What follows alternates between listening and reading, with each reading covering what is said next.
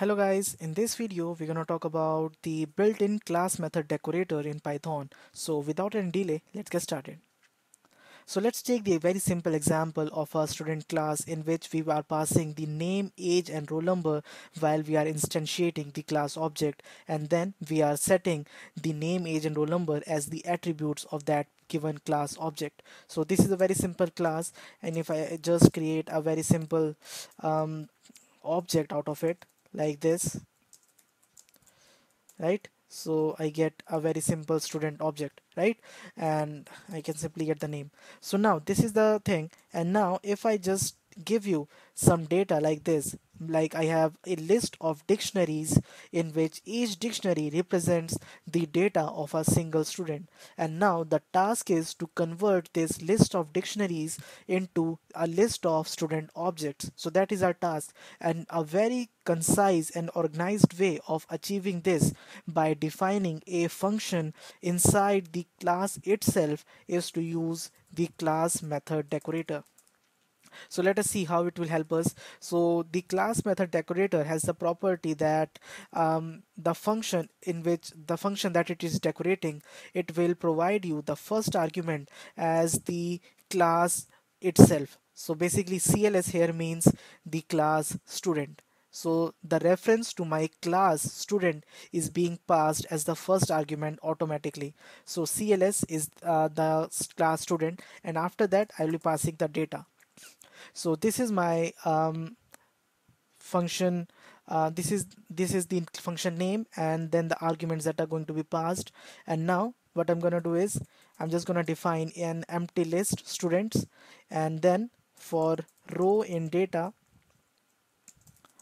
so basically I'll be picking up each dictionary from this one by one, and then in that I'll be creating a new student object like this. So I'll be just using the CLS thing here. CLS here simply means my class student. Okay, so CLS in which I'll be passing row name, row age, row roll number.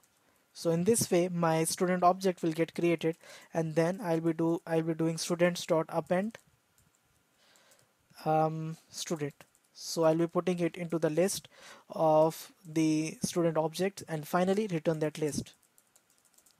So this is my very simple student class definition, which has a very special function called from dicts, which takes a list of dictionaries and input and then converts it and returns you a list of student objects. So let us try it out. Students is equal to student dot from dict. So as you can notice here that I am using this particular function as a method of my class only. So student from dot from dicts, I'm not creating a new class object and then using this function as a method of that class object. I'm simply directly referring this method as a function of my class itself. So student dot from dicts, in which I'll be passing the entire data. And now, okay, so let me just execute this, and now I get all the students. Look at that, I get the list of the student objects. If I just try to check student 0 dot name, I get the name of the first student, right?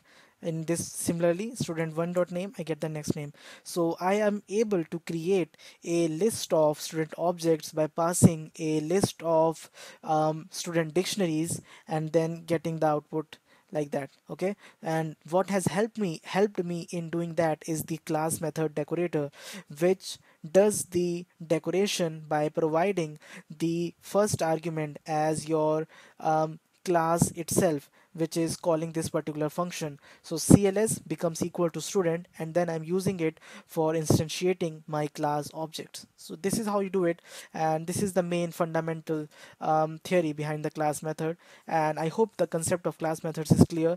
If you still have any doubts, you can put them in the comment section below. So that's it from this video. Thanks for watching.